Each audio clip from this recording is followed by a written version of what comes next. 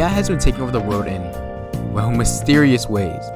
But I always wondered, what does AI think could happen in Splatoon 4 if every single team won the Grand Festival? So, why don't we go ahead and find out?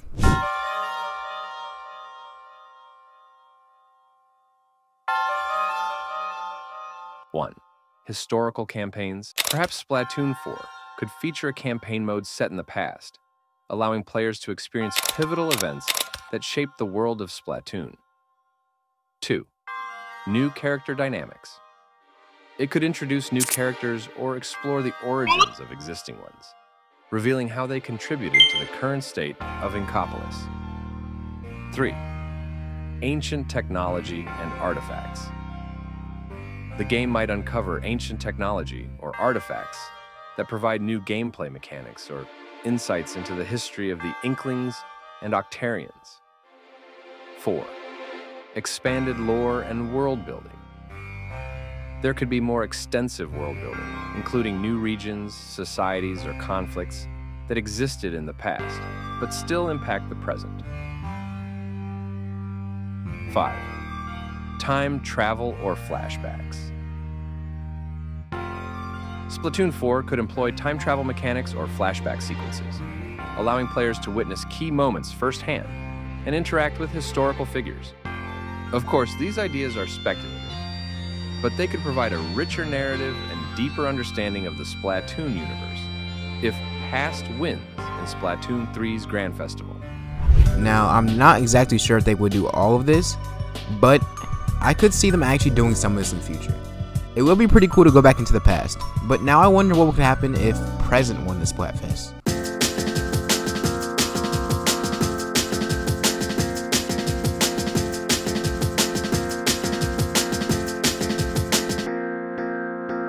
Before I get into what will happen in the present, I'd like to say that I now have a Twitch.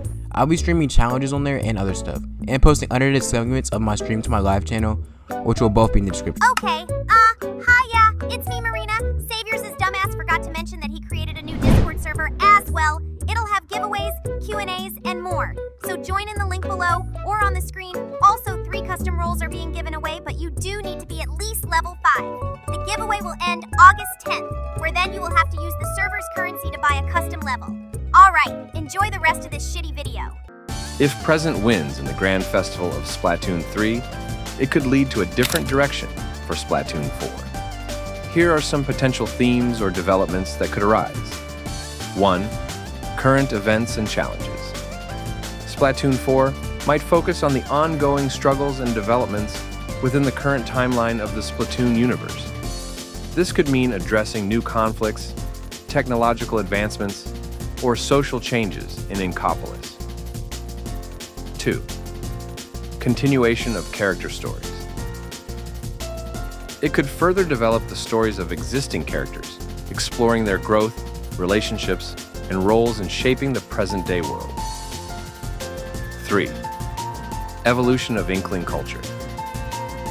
The game might delve deeper into the cultural aspects of Inkling and Octarian societies as they evolve in the present time.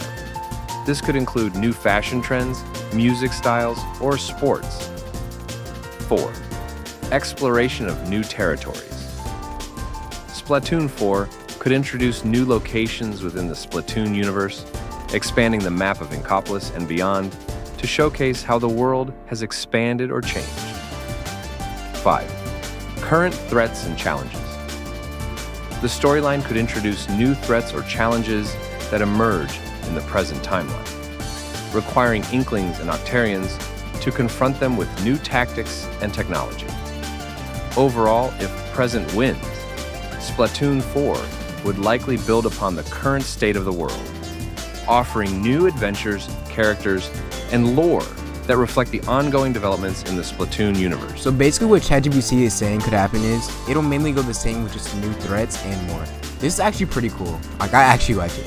If I wasn't going past, I'd go present if I knew it would end up like this. Anyways, it's time for the final idea ChatGPT has. What would happen if Future won the Grand Festival?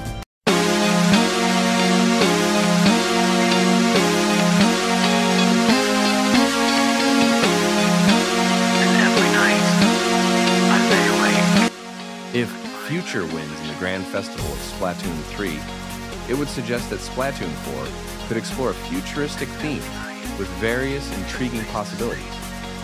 1. Advanced technology and innovation. Splatoon 4 could feature a setting where technology has advanced significantly from the current timeline. This could include futuristic weapons, gear, and gadgets that introduce new gameplay mechanics. 2. Exploration of new worlds. The game might expand beyond Inkopolis to futuristic cities, space stations, or other realms, offering fresh environments and challenges for players to explore. 3. Time travel or alternate realities.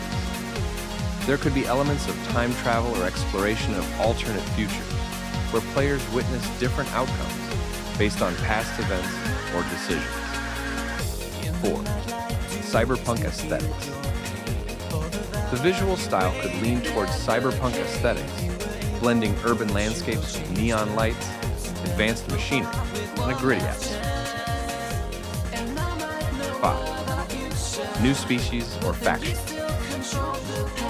Splatoon 4 could introduce new species or factions that have emerged in this future timeline, each with their own unique abilities, motivations, and conflicts. 6. Environmental themes.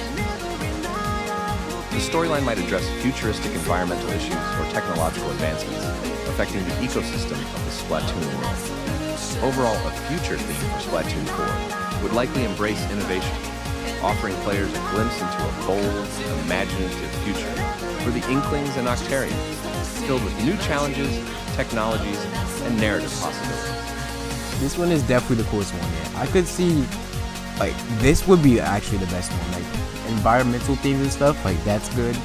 The new, like, the factions, that's what I'd be excited for. Introduce new species or factions. Like, imagine a faction full of, like, sanitized octolings, and then you have, like, one that's not sanitized. Like, that'd be so awesome.